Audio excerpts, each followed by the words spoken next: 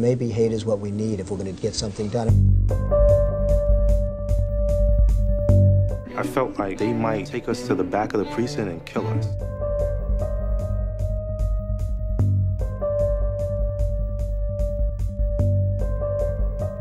This is a hugely important story. I wish I could tell you it was unique, that 5 Black and Hispanic boys were arrested for a crime they didn't do and sent away for a crime they didn't do. But unfortunately, it's all too common in the United States. And so the Central Park 5 has to be emblematic for a lot of other people whose stories aren't told.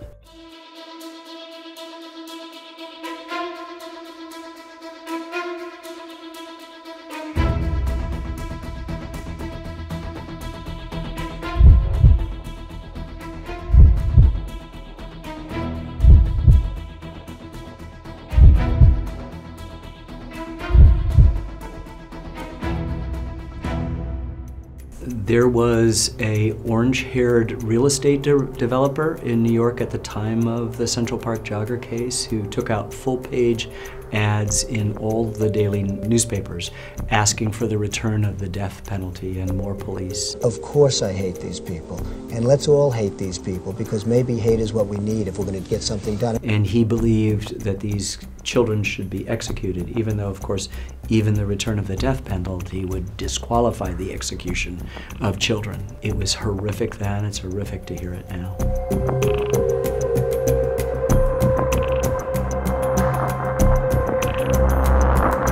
And it's more than anger, it's hatred. And I want society to hate him.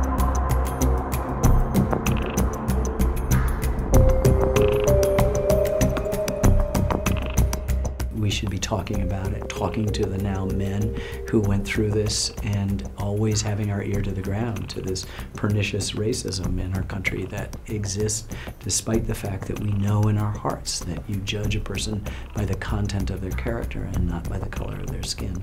I'm quoting Dr. Martin Luther King.